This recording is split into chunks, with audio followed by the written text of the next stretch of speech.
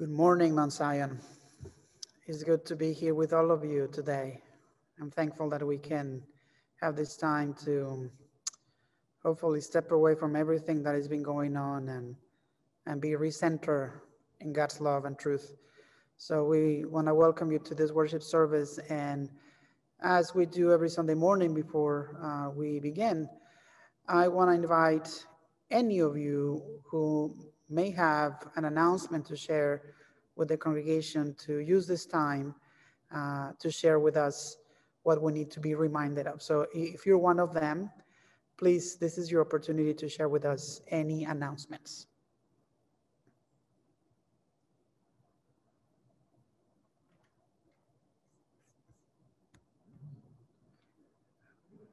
Okay. I'm looking through my screen to make sure. Oh, Betty.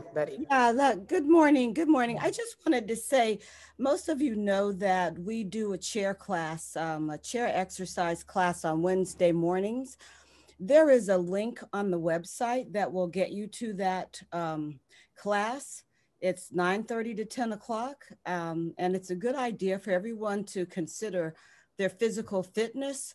And that's why I'm making this plug this morning. It's a brand new year. We talk about physical fitness goals and things to do to reach those goals. And it takes place completely in a chair. You'd be surprised what you can do in a chair. You can really get your heart rate up in a chair. Okay. So I just wanted to offer that out. We will be doing it pretty much every Wednesday unless something happens to me. Thank you. Thank you, Betty. Okay. I hope that you got the e-pointer this week too. If not, I want to remind you that this morning we are going to be doing a renewal of baptism moment. And so if you are able to get, a bowl with water in front of you, and we would really appreciate it because at some point we're going to use that to remember our baptism together today on this Sunday.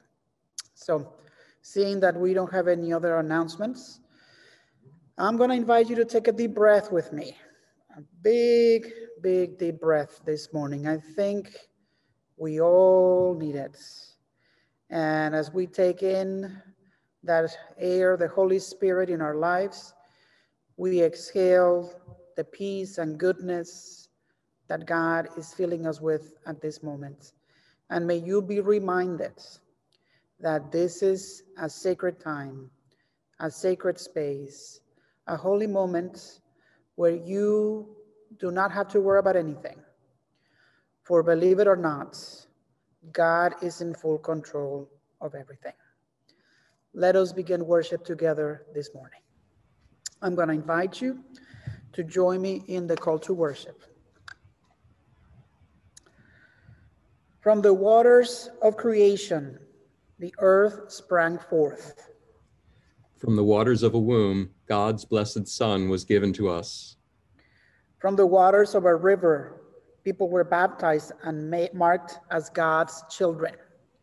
Praise be to God, whose loving gifts and presence have called us together. Let us shout our love to God for God's abundant love. Amen. Amen.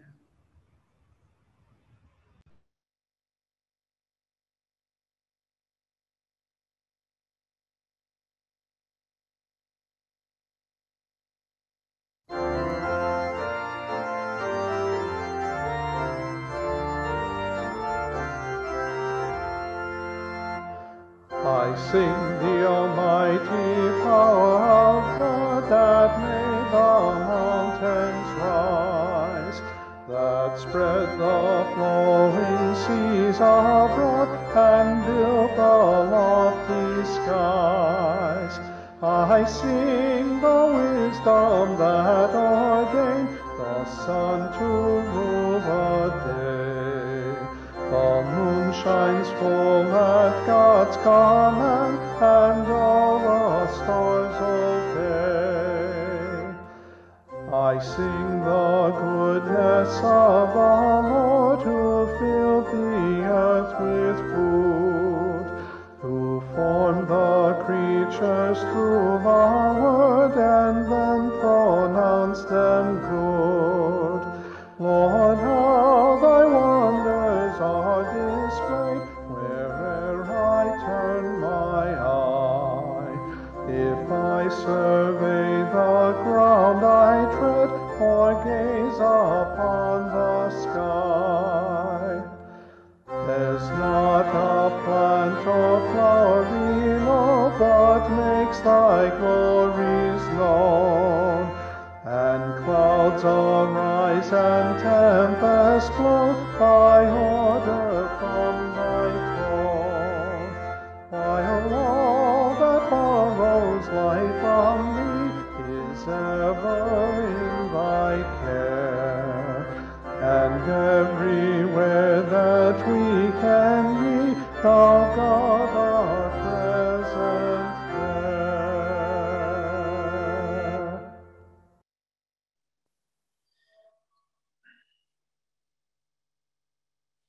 Good morning. I'm Steve Dennis, your lay leader. I'm here to discuss the sharing of joys and concerns this morning. I hope everyone's doing well. We give thanks to God for bringing us together in worship on this beautiful Sunday morning. We give thanks for the many wonderful and good things that God is doing at Mount Zion, and we celebrate our ministry and mission leaders who continue to do good work. We continue to celebrate graduations, birthdays, anniversaries, and other milestone events. And just as a heads up, Pam and Jim Ehrenfried will have their 34th wedding anniversary tomorrow. While we celebrate innovations that are leading to vaccines and treatments for COVID-19, we continue to pray for strength and healing of those who are affected by the virus. We're praying for Alyssa Sanders, as Larissa's mother-in-law. We're praying for Carol Messerly's sister Beth and her husband Mike Varney, for Joan Morrell's cousin Joe Lako and family, and her friends Franny and Bill, and for Jenny Morrow's friend's sister Sandra, who are directly affected by the virus. We pray for the health and safety of those who are continuing to provide medical and other support to our community during this time. And we're praying that God intervene and provide peace and encouragement for those who are homebound, for Frida Youngblood, and for those who are alone and feel alone and experiencing anxiety as a result of the virus and shutdowns and quarantines and other life events. We pray for discernment and peace for those who struggle to operate and work in our businesses, and that God establish the work of our many qualified hands in his service. We pray for patience, support, and strength for our students, families, and educators who are just getting started with a variety of training programs in the new year. We pray for justice and peace for those who are impacted by violence, racism, and other injustices in this world. And we pray for the uniting of God's people, especially in this great country, for the new year. We continue to pray for God's healing for Suzanne Green, for Charlotte Powers and her caretaker Rick, for Joan Morrell and Chuck Plant, Dave Sealing, Connie Gull, Jack Maloney, Don Kraft, Jean Solomon, Lenore Holt, Francis Ensminger, George Bickerton, Gary Hicks, Charlene Fitzpatrick, Marion Isley, Lisa Saylor, Frank Ziegler, Stephen Harrison, Bill Jensen, Chet Kowalik, Cindy Hobbs, and Loretta Howe. We're also continuing to pray for strength and healing of those who are awaiting treatments or diagnoses or recovery from cancer, including Mark Coffin's friend, Joe Pacifico, for Joe Lako's daughter, for Gary Hicks, Jenny Morrow's friend, Melissa B., Salmon's family, 3 siblings, Laura Eigel's mom, Cindy, Donna Ray's friend, Nancy, Kathy McLaughlin's son-in-law's co-worker, Jennifer, and cousin, Jean Mercado, for Owl Hill's supervisor, Norm, and for Lindsay Cohen. Daniel, these and many other joys and concerns we raise aloud in our homes and silently in our hearts this day. Thank you, Steve. I'm going to ask you to join me together in prayer.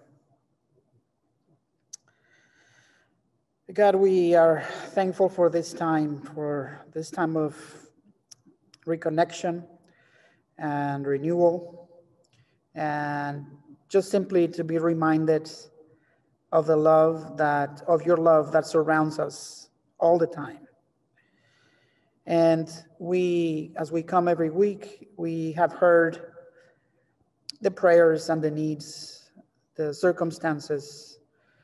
And we just ask that in all of them, those that were shared out loud and those that we kept in our hearts, that your Holy Spirit may come and bring healing and grace and forgiveness and strength and courage, and that your love in a very special way may come to all of these circumstances and lives, that they may know that, again, no matter how hard and how difficult life might be right this minute, that they are not walking this journey by themselves.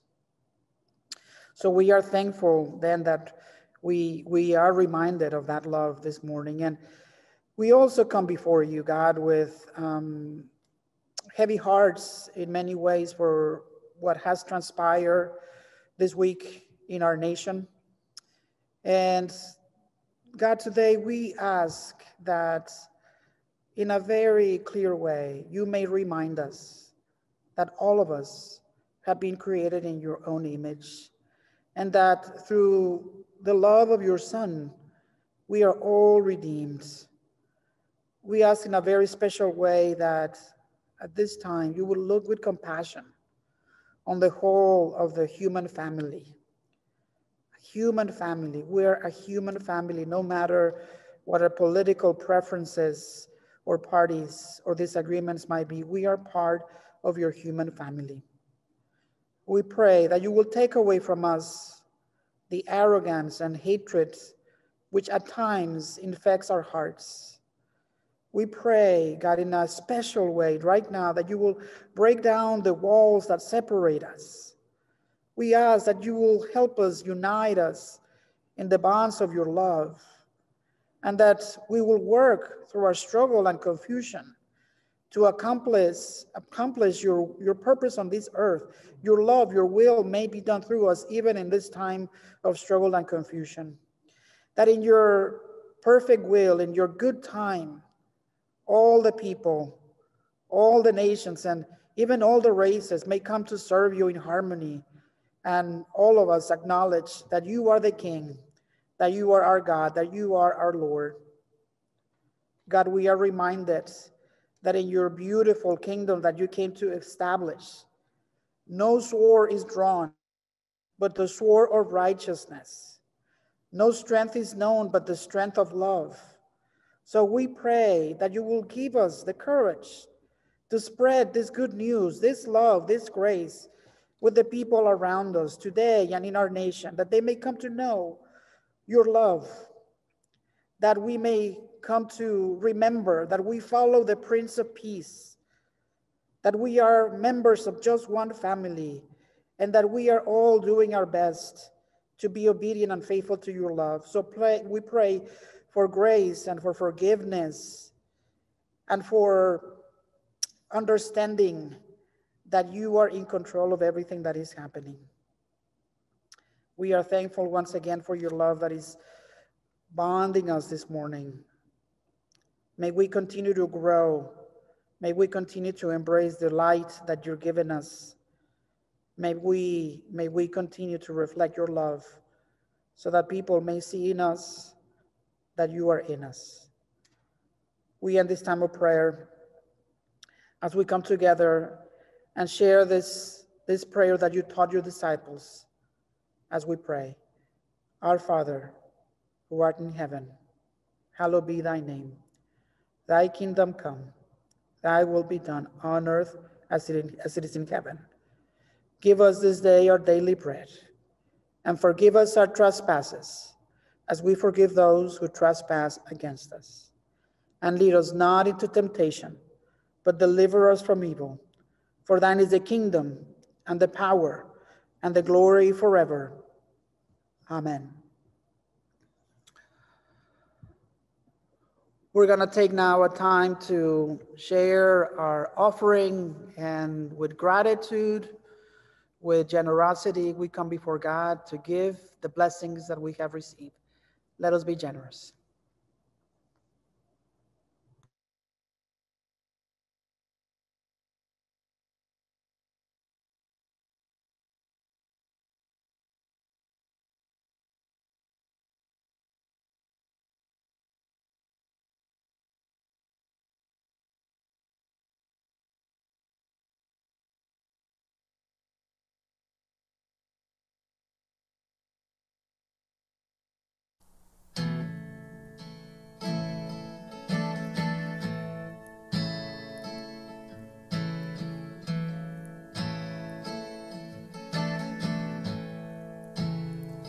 I love you, Lord. Oh, your mercy never fails me. In all my days, I've been held in your hands. And from the moment that I wake up until I lay my head, oh, I will sing of the goodness of God. 'Cause all my life you have been faithful, and all my life you have been so, so good. With every breath that I am able, oh, I'm gonna sing of the goodness of God. I love your voice. You have led me through the fire, darkest nights. You were close like no other. I've known you as a father, I've known you as a friend, and I have lived in the goodness of God. And all my life you have been faithful, and all my life you have been so, so good. With every breath that I am able, oh, I'm gonna sing of the goodness of God. Your goodness is running after, it's running after me. Your goodness is running after, it's running after me. With my life laid down, I've surrendered now. I give you everything. Your goodness is running after, it's running after me. Your goodness is running after, it's running after me. Your goodness is running after, it's running after me. With my life laid down, I've surrendered now. I give you everything. Your goodness is running after, it's running after me.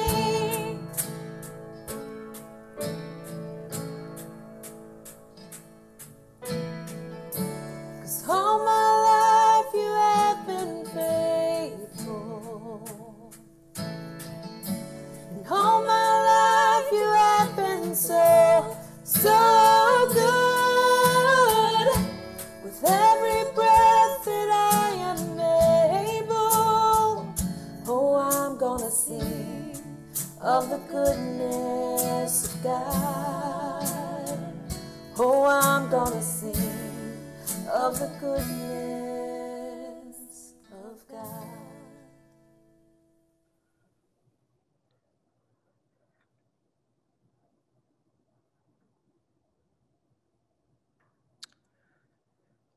Let us pray as we receive these offerings. We are thankful, God, once again for your love and grace and generosity.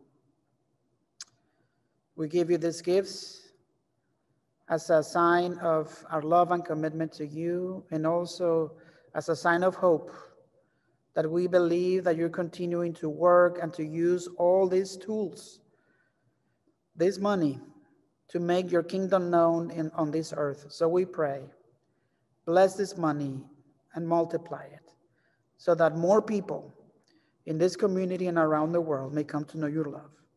In Christ's name we pray. Amen. The first scripture this morning is from Genesis chapter 1, which is the first creation story that's in the Bible. And this one is the more poetic of those, and begins with, "In the beginning, when God created the heavens and the earth, The earth was a formless void, and darkness covered the face of the deep, while a wind from God swept over the face of the waters. Then God said, "Let there be light," and there was light. And God saw that the light was good. And God separated the light from the darkness. God called the light day, and the darkness he called night. And there was evening, and there was morning, the first day. The gospel lesson comes from the book of Mark. And Mark, unlike the other gospels, Mark jumps straight into the ministry. He doesn't deal with any of the preamble of the birth and all that and setting up Jesus's bona fides for being in his position. He just jumps straight into the ministry. So here we are in the fourth verse of the book, and already we're dealing with John. So here's the gospel according to Mark. John the Baptizer appeared in the wilderness, proclaiming a baptism of repentance for the forgiveness of sins. And people from the whole Judean countryside and all the people of Jerusalem were going out to him and were baptized by him in the river Jordan, confessing their sins. Now John was clothed with camel's hair and with a leather belt around his waist, and he ate locusts and wild honey. He proclaimed, "The one who is more powerful than I is coming after me. I am not worthy to stoop down and untie the thong of his sandals. I have baptized you with water, but he will baptize you with the Holy Spirit." In those days, Jesus came from Nazareth of Galilee and was baptized by John in the Jordan. And just as he was coming up out of the water, he saw the heavens torn apart and the Spirit descending like a dove on him. And a voice came from heaven, "You are my Son, the beloved. With you I am well pleased." This is the word of God for the people of God. Thanks be to God.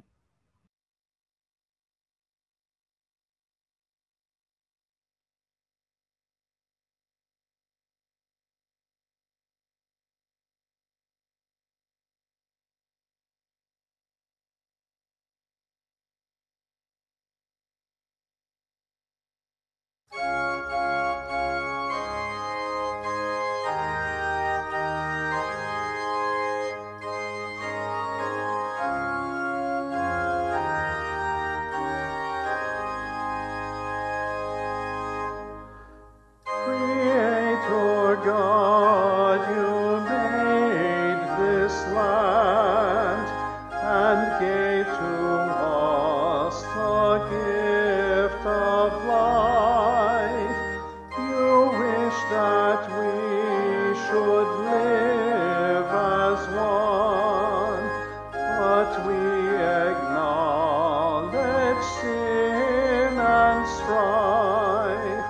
Let justice everywhere be found.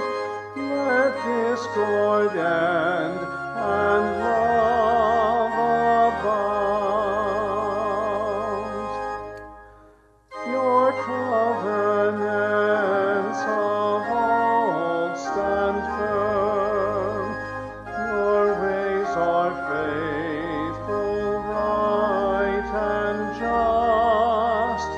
Bind us together in your love, to live and work in growing trust.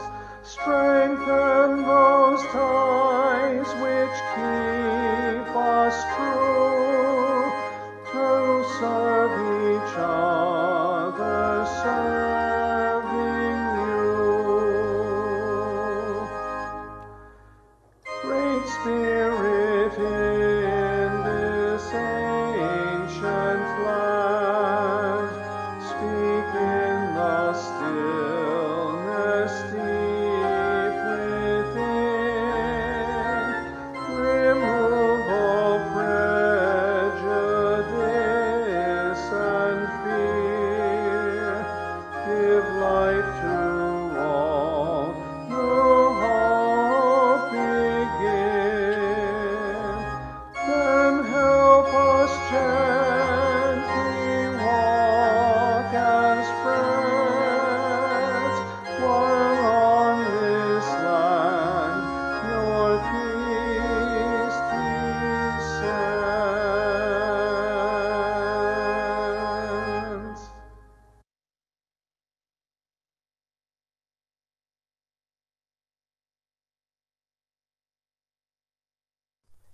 Good morning, friends, and thank you so much for joining me today. It's a little bit hard to see me. Well, don't worry, we're going to take care of that. First, we're going to talk about one of our Bible stories today, and that was the first day of creation. On the first day of creation, there was darkness in the world, and God said, "Let there be light," and light appeared. So the difference between the darkness and the light is like sitting in a dark room with a Christmas tree that doesn't have the lights on, and then now you have the light and the Christmas tree lights, and it's very beautiful. And that's the world God created for us. He wanted us to live in a beautiful world. This light, though, was not the light of the sun. The sun wasn't created until the fourth day. This was God's light, and he put it in this world just for us. Without God, the world was in darkness. And this isn't just physical darkness. And physical means the things that you can see and the things that you can touch. This was spiritual darkness too, and that means what's in your heart towards other people, your feelings towards God. And that brings us to our second story about Jesus being baptized. So we have to ask ourselves, what is baptism? Baptism is a way for someone to tell the world how much they love Jesus and how they've decided to follow Jesus. Baptism is a newness of life because it makes you into a new person and a different kind of person. It's a sweet reminder of God's love for us, because when we're baptized, it's like God puts his light inside of us. And it shows us that he's willing to give us this new life. So when God created light, he knew that we would be able to see the beauty that he put into the world, the mountains and the trees and the animals. And when we're baptized, that's the time that people can see the beauty that Jesus puts into us when we believe in him. So remember, friends, remember God's light. Remember that you're loved, and have a wonderful Sunday morning.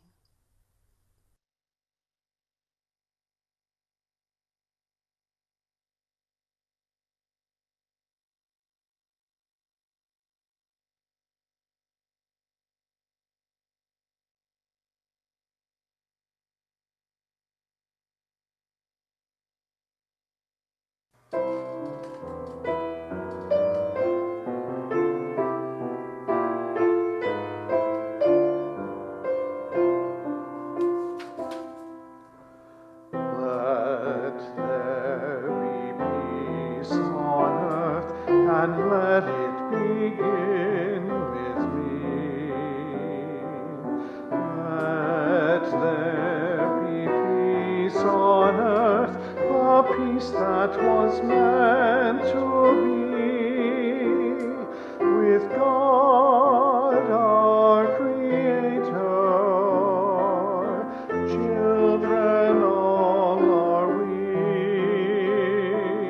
Let us walk with each other in perfect harmony. Let peace begin with me. Let this be the moment now. With every step I take, let this be my solemn vow, to take each moment and live each moment in peace eternally.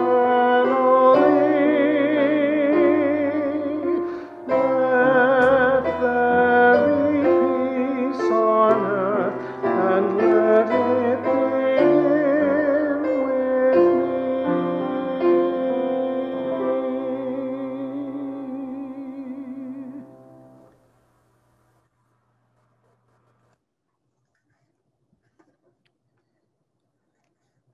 I'm going to ask you to join me in prayer. May the words of my mouth and the meditations of our hearts be acceptable unto you, God, our rock and our redeemer. We have gathered this morning, God, hoping to hear a word of hope, a word of direction, a word of comfort, a word of love that may allow us to live in the light that you have called us to receive. So we pray that this morning you will speak to all of us here, and that your Holy Spirit may have your way in me and in us. Speak to us this morning. In Christ's name we all pray. Amen. Let me just begin by expressing a word of gratitude to all the people who this week had to make adjustments and changes for the worship plans that we had originally for this week. I had originally planned to begin with all of you a new sermon series on resilience. But after the events of Wednesday, I found myself in a place where I couldn't do that. Not that we do not need to hear a word of resilience, but I do believe that there are times in our lives when we need to pay attention to, I guess, the voice of the Spirit, the Holy Spirit calling us in a different direction. And so here we are this morning.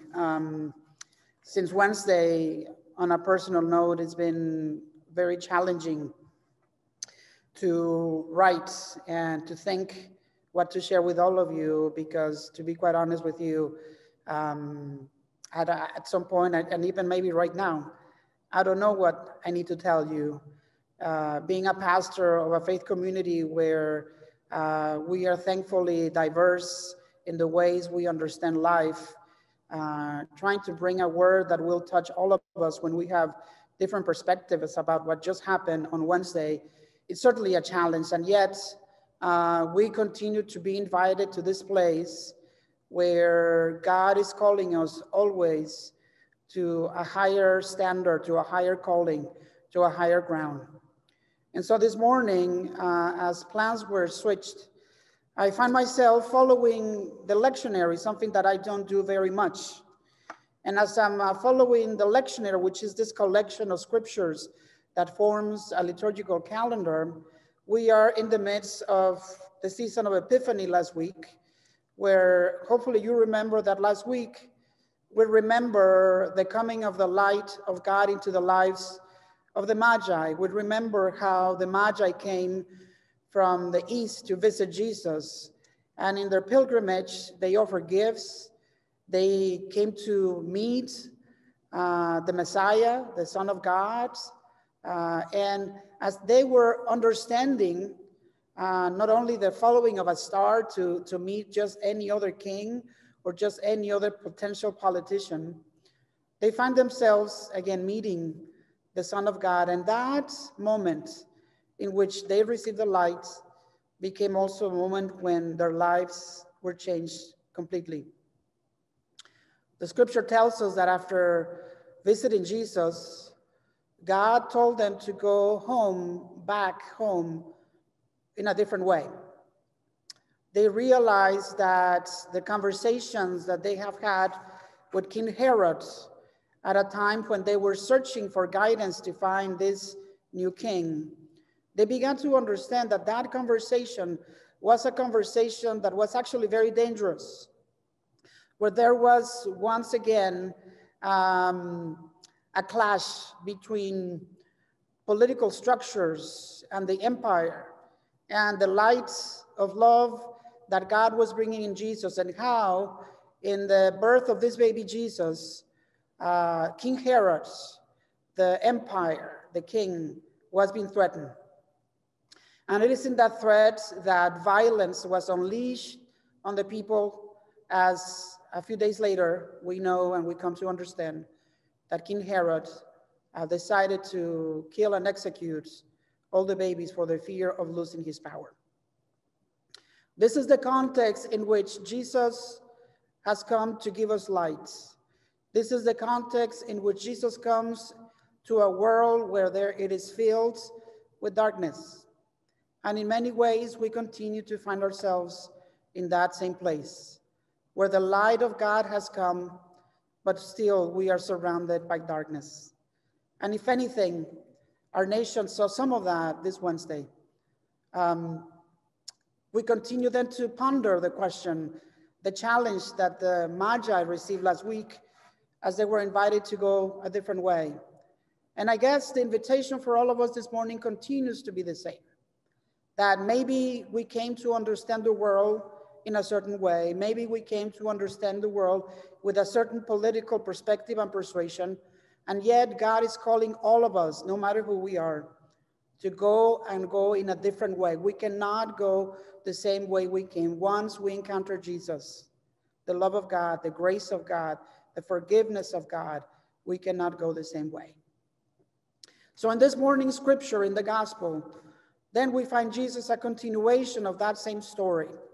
That same story where Jesus now, in a very public way, in a very outspoken way, now Jesus is not that baby in a manger that we met through Christmas and even last week as the Magi visited him. Now Jesus is a grown man. And we find him here in the Gospel of Mark, as Jan already told us, in this gospel where there is no preamble, there is no fluffiness, if you want to call it that way, but there is just this moment where Mark wants to get right to the action. And so Jesus comes and appears to us as a grown man who is coming to be baptized by his eccentric cousin, John the Baptist. John the Baptist, by now, as you already know, has become a very popular itinerant preacher. He has become, in some ways, like the prophets of old, someone who was calling the people to reorient their lives. He was calling them to come back to the ways of God and to repent. In other words, John the Baptist saw a world filled with darkness, and he was inviting the people of Israel to reclaim their identity as people of God. And so in his message, he preached a very simple message, blunt but simple. Repent. Stop taking advantage of the people around you. Stop hiding behind your religious piety and continue to oppress the people. Stop being nice but not kind to those around you. See the injustices that you are committing and repent because God is not happy. I'm paraphrasing, but this is really the message that John the Baptist was preaching. And in that context then, John began to baptize the people. Baptism for the Jewish people is not the way we understand it for ourselves. Baptism was in many ways a cleansing of that moment, an opportunity to repent in front of the people and to claim, at least for that moment, that they wanted to live a new life.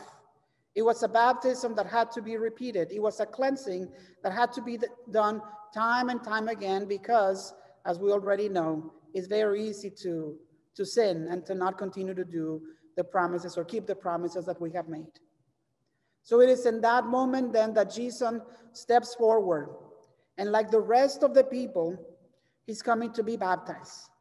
This caught by surprise to John. This was difficult for John to understand how and why Jesus, who was the Messiah, was coming to be baptized by John, another human like you and I. And yet in that moments of faithfulness for Jesus and for John, Jesus is baptized. And in the midst of that baptism, something important happens. The skies are open and a word from God comes down. Listen, listen, you are my son. You are the beloved. With you I am well pleased. And it is in this moment that Jesus receives his mission, officially beginning his ministry to all of us and to the world. You see, this is the moment when things really change for the people who witnessed that amazing moment and for the rest of us. The mission of Jesus, of the beloved Son of God, is to proclaim, not just in him, that he is beloved and loved and cared by God and sent by God to bring good news and healing and love and grace. But the mission of the beloved Son of God is to claim within us that same belovedness that we have lost. It is the mission of Jesus to take us back, to recover the imago Dei, the image of God that has been tainted, that has been lost for the sin and the many things that we have done to obscure the goodness that God has given us in our hearts. In other words, Jesus' mission is to reclaim in us the belovedness and the light that God has placed in all of us that has been lost. Jesus is receiving this calling to remind each and every one of us that we are worth it and we are secure in God's love, that we don't have to do a be certain thing or certain person in order to be worthy of the love of God, that we do not have to live with the shame and guilt of the past or the violence and hatred that we have accumulated in our heart as the way we relate with ourselves and with each other. This is the moment when Jesus changes everything for all of us, because once again, the beloved Son of God is coming to reclaim our image, our persona of belovedness that is within us, no matter what we have been doing or who we think we are. You see, as Jesus is baptized, his ministry begins. But as we see this, we begin to see then a very different type of ministry from the others, from the other maybe potentially popular preachers or rabbis of the time. What we see in Jesus is this capability, this mission, this calling to embrace people of all sorts. He is the one who comes and begins to share a meal with the sinners. He's invited to share the bread and the table with those who, from the perspective of many, were unworthy and rejected and below. Jesus, we begin to see in him this capability of healing all the people, not taking into account their nationality, their gender, or their capability to forgive others. We see in Jesus then this ministry where he begins to extend that belovedness to all the peoples that he touches.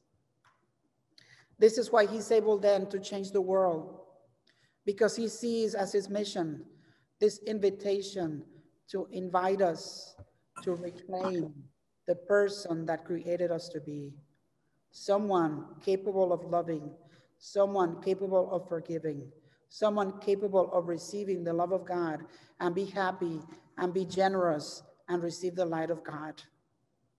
This morning, we find ourselves in a place where we need to reclaim that belovedness in ourselves, so that that same belovedness that God has given us, we might be able to see it in others.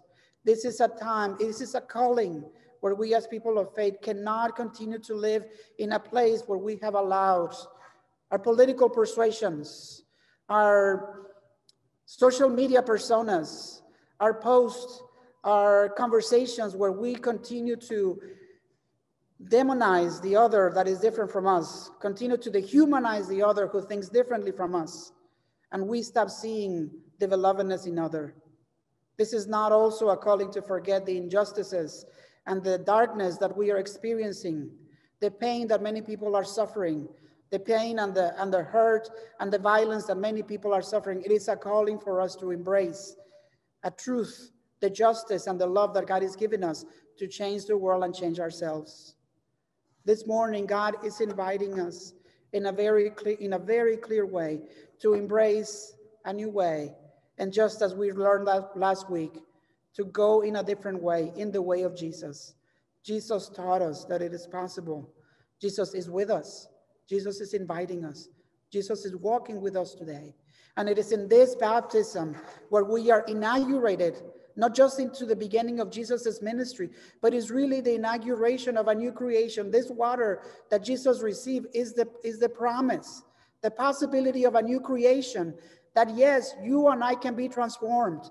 You see, the baptism that John the Baptist offered to the people had to be done constantly over and over again. But in Jesus, his baptism is the promise of the resurrection, is the promise of transformation, is a burying into the water of the old self and becoming a new person, becoming a person of the light, becoming a person who reflects the love of Christ even in the midst of darkness. This morning, we are being invited to reconsider our ways, to reconsider our words, to reconsider our perspectives and embrace the perspective and the love and the grace of Christ.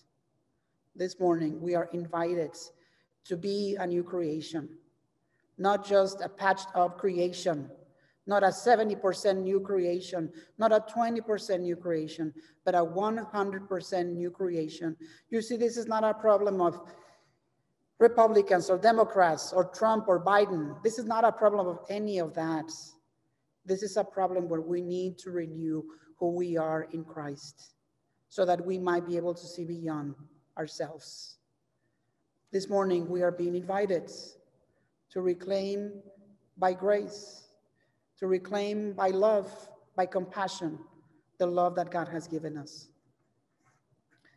In order for us to go God's way, in order for us to receive that light, in order for us to become a new creation, we have to be honest. We have to be open. We have to really open ourselves to the possibility that we need to repent. Just like John did to the people, this morning we have to be open and be invited to receive that forgiveness. But first, we have to repent, to acknowledge that we do not get it every time right, that we're not perfect, that we do not understand the world the way God understands it. And it is in that space that we don't get it right, that we need to open our hearts and our minds to become more like Christ. This morning, we are being invited to become a new creation. This morning, we are being invited to be forgiven and to receive once again the belovedness that is in you, so that we might be able to share that belovedness. You see, God wants to tell a different story about you and me, not a story of political parties, not a story of violence and hatred, but a story of Christ's goodness in us. We are being invited to receive it today, to reclaim it, to embrace it, and to live it today, and share that light that God has given us. Today, I want to invite you, and I know these are not ideal circumstances. These are not the perfect circumstances, but this morning, I want to invite you with me. We're going to pause to renew our baptism. We're going to have a moment to recommit ourselves to that invitation, to the forgiveness, to the new creation, to the new beginning, to receive that water that is cleansing us, but that water that is also inviting us to have a new life. So this morning, we are going to do this in this way, in a way where we're going to remember this baptism as an invitation to receive that water of life. So I hope that you have in front of you some water as we are going to have a chance to remember our baptisms. And before that, I want to ask you the same questions that I would ask if you were being baptized, as a way for us to reclaim that truth, to reclaim that identity as people of faith. So this is my first question to you as we together remember and affirm our baptismal vows. Do you renounce the spiritual forces of wickedness, reject the evil powers of this world, and repent of your sins?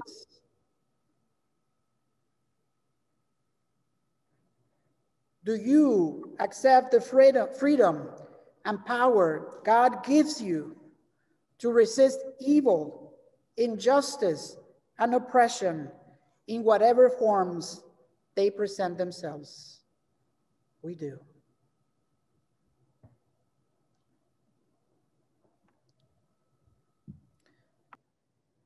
This water, like the water you have in front of you, comes to represent our covenants. It also comes to represent new life. It comes to represent the possibility that you today, right now, you are a new creation. It comes to represent your belovedness, that you are good, that God loves you no matter what, that the light is already within you, that you are loved, that you are forgiven, that you are accepted, and that our calling is to go into the world and to proclaim this same message, that God's love continues to be extended, shared with all the world, no matter who they are. It is an invitation to reclaim the possibility that God is doing a new thing within us, around us, and in our nation.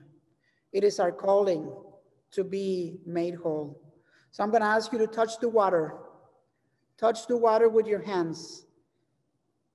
And remember your baptism and be faithful. And as you're touching this water, and if you can, touch the water and on your forehead. And if you are with somebody else, do a sign of the cross on your forehead. And do it to the other person that is there with you, and tell them, remember, you are the beloved. Remember, you are the beloved, and I am pleased with you. Remember, you are the beloved, and I am pleased with you. Thanks be to God. Amen.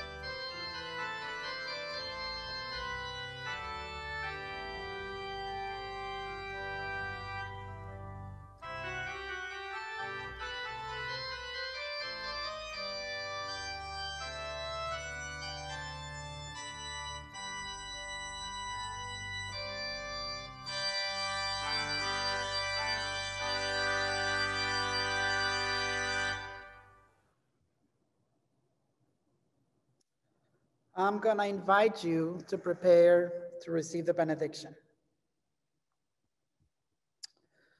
Go into the world today and begin by doing no harm. Do good and stay in love with God. And may the peace of our Lord Jesus Christ, the love of God, and the communion of the Holy Spirit be with all of you today and forever. Amen.